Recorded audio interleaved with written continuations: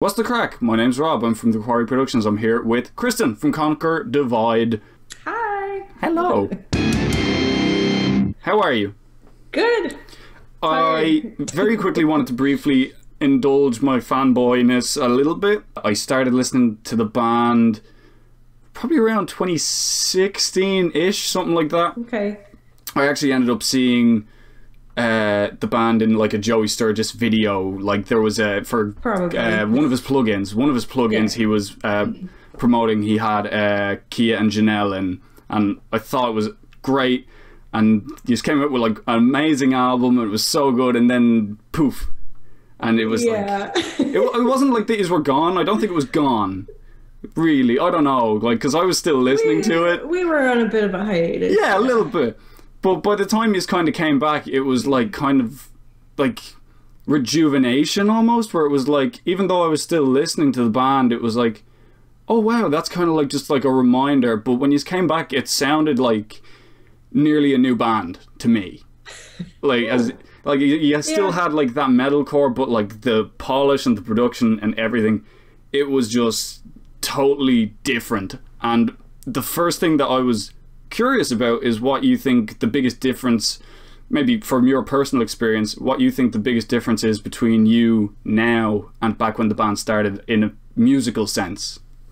I would say time, for sure, because the first record was written probably 2012, 2013, so our tastes were just vastly different back then. Like, I don't know, we looked up to As I Lay Dying, Parkway Drive, like, I don't know, whatever was like hot at that time. And then so many years went on before we wrote this record, so it's just, there's, I don't know, a million different influences that we have now that we're picking up on and incorporating into the music. And then on top of that, we're still working with Joey, obviously, but he obviously started Nail the Mix, URM, he's a co-founder, and so he's gotten exponentially better at mixing and mastering and, you know, just working with different producers from around the world, picking up little things here and there from each one. Oh, yeah. And so I think you can hear that in our new mixes. Yeah. So it's just kind of a culmination of all of that, like, just, I don't know, time, I guess. It's cool. We've gotten older. We're not like into, I don't know, what we used to be into 10 years ago. So you're not little emos anymore. You're like the emos that grew up. The emos that grew up, exactly. Yeah. It's cool that you mentioned like all like the influences and stuff, because that's something I wondered after watching the YouTuber videos that you guys did, where it was like everyone had like such different taste, and I wondered like, is the sound that you have like kind of the middle ground, or is there like lots of middle ground stuff that people wouldn't even expect? Yeah, I would say so, because like Izzy and I are obviously into metalcore. Our old drummer and our current drummer, I think they're more into death metal and black metal, and then our vocalist Kia, she's more into hip hop, and so, and like pop music. So yeah, it all kind of culminates together into whatever. Yeah, I thought it was great. I was watching like it was all the YouTube videos, and I'd hear Kia talking about like Paramore and like online people compared to like Demi Lovato, and then I heard Sam's other band, and I was like, this doesn't. I know, none of it makes sense. I was wondering where does this even come from? I know. It's such a but it works. It works. Yeah, and then. Obviously, you were mentioning like it was just like such a length of time between recording the last album and then going back into the studio now. Was there any like intentional going out of your way to be a little bit different, or was it literally just like, oh, I wrote this song or I wrote this riff and I just like it? I mean, yeah, I think that's part of it. Like I said, our tastes have changed. We've grown up a little bit. I think you can hear that. And then, I mean, yeah, like obviously you want to stay current with what's out there, so that's kind of always in the back of your mind. It's not necessarily something I focus on, but you know, it definitely is back there. A little voice in the back of your head, like, oh, you got to keep up with what's going on right now. So Sure. I don't know, but yeah, I would say it's more attributed to just growing up. Is that a big theme in whatever you're writing now? Just like growing up, growing pains? That sounds like it could be so... All I see on like TikTok is like my For You page is just people telling me how old I'm going to be soon. And I'm just like, that's not something I'm mentally prepared for. I know. I feel that. Yeah. I don't know. I'm the oldest one in the band, so the other girls are quite a bit younger than I am. So oh, okay. I don't know. I didn't actually. I never would have known that. Yeah. But, yeah. So you're just the experienced ones. You're making sure they don't mess up and make super bad mistakes, and yeah. And they're still kind of slightly a bit more emo, not grown up yet. A little bit. Are you? I didn't realize this was the case until I was looking at other interviews that had come out like around the time Chemicals came out and all that other kind of stuff. Yeah. I was looking through all the interviews I could find, and I didn't realize that when Chemicals came out, you were independent. And I wondered if you were still independent. Currently we are. I mean, we do have management, but as far as a label, yeah, we're still independent. We were with Artery for our first album, obviously, and then they sold to Warner, and unfortunately Warner gutted the label. Yeah. Which is something pretty common for major labels. They buy up smaller labels and then they just get rid of the competition, that kind of thing. Well, they want to own the catalog, yeah. So that way they have more bargaining power with sure. Spotify or with other companies like that, and so they're not necessarily concerned about the staff or the artists on the label. And so it's a big corporate thing. Yeah. It's happened to a lot of small labels. So is there a lot more like hands-on work with that?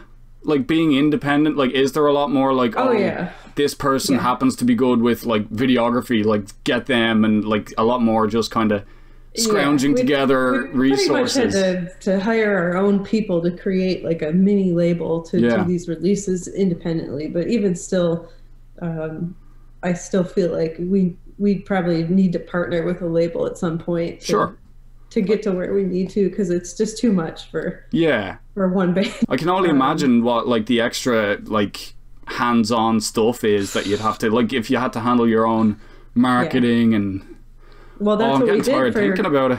For Chemicals and Messy. I did all the marketing for it myself. You did really good. It was good. I hired my own PR and I did all the advertising for it myself, because I run a small marketing agency. But it's a lot, and so I don't know that I'd want to do it forever. I can only imagine. It's and especially if you're doing it for one track and one single, is that almost like too much work because it's for one song, or is it just like, okay, no, it means we get to put everything we have into the one song? Like, is there a preference with that? I would say the latter. I like it. I honestly prefer releasing singles, because then we can put as much energy as possible into each one and give it the attention it deserves, rather than just blowing your whole load and dropping the whole album and not having enough money to market each song. I mean, I probably spent easily $10,000 on marketing for Chemicals alone. You know, it's a lot of Facebook ads. To give you an idea. But I think that's I can't remember when I heard this. I was like interested in marketing music and stuff like when I was in college. And I can't remember who it was. There was someone that I found, and they said doing singles, even from a marketing perspective, is like so like it's old school rap and hip hop, like just single after single after single. And then when I was getting super into it, it was one of those things where I think I mentioned it to one of my professors, and he said, oh yeah, you know, Beyonce like recorded an album just before she gave birth, so then she had an entire year's worth of singles coming out while she just spent time with her baby, like, you know, just to... Well, content is king, so I think it's better to have a steady release of singles over an album. But I think the album model is kind of antiquated, to be honest. But unless you're doing like a collector's thing where like you're releasing a whole box set of stuff, but that sounds so expensive. To do like custom box sets and like a special vinyl t-shirt and all this like extra, that sounds so like out of range for so many people. Yeah. Yeah. But even with content, whose idea was the YouTube videos? I think we always wanted to do at least like the mean tweets video. We had talked about it for a couple of years.